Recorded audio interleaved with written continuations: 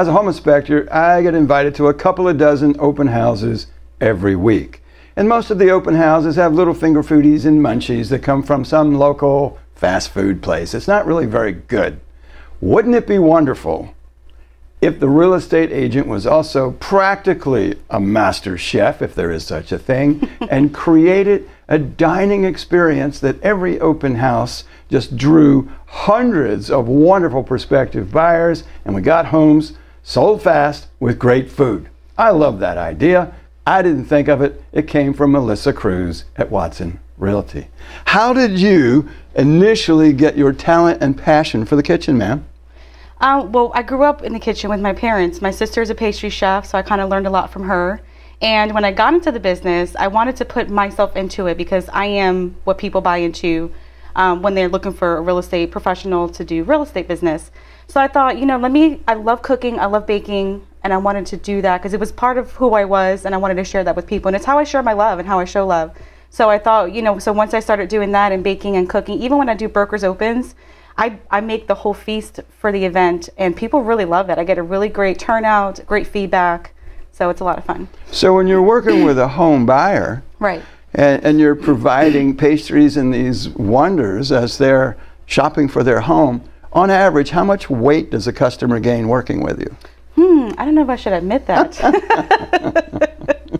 Probably a few, so you know, it's a stressful process. So we need some fuel to keep us going. Some comfort food. I actually think, Melissa, what happens is the person working with you says, I'm just going to pick a home fast, or I'm going to gain another 30 pounds. It's self-defense. That's a beautiful thing. So what is if there was a super special event, what would you prepare? I like doing the finger foods, and I like to do individualized. That's my pinky. Yeah. I eat a lot of finger food. I like doing that and preparing them in individual pieces so that people can feel comfortable grabbing it. We can chit chat. So I like doing that kind of stuff. I do. I've done Hawaiian themed where I've made Hawaiian meatballs, Hawaiian cake, or muffins or something, and it's usually a lot of fun. Yeah. And so my house is for sale. You're going to do an open house in my home. You're going to have all this wonderful stuff. You're going to do this in my kitchen and make a big mess? I won't, but I do make them that morning, so when I bring them it still smells really great in the home before I do the open house. Yeah. So you prepare them at your home and then you bring them in. I do. I like to make it a big deal. I like to make it fancy so people, you know, people think, you know, are you an actual baker? Did you go to a place? And I was like, no, I actually made these and packaged them up really well. You know, I like to make it fun. It really resonates with people, not only with food, but anything in gift giving or in sharing.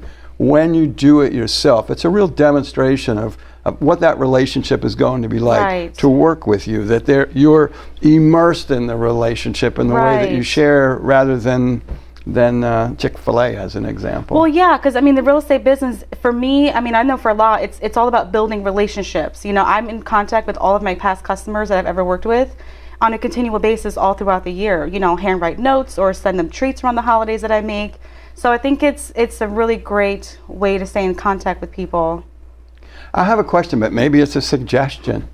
So you sell me a home, I move into the home, it's a little bit of a chaotic time. Right. What about maybe making me my first meal or an early meal in my new home? Is that something that's negotiable? Or do you Absolutely, yeah. Anything I can do to make the process easier. I've had people say, hey, listen, it's a hot mess in my house right now. Can you can you order something for me this time? And I'm like, not a problem. And I'll send dinner over, get everything all taken care of. So that is something. And then I will cook it in your home. Prepared, yeah.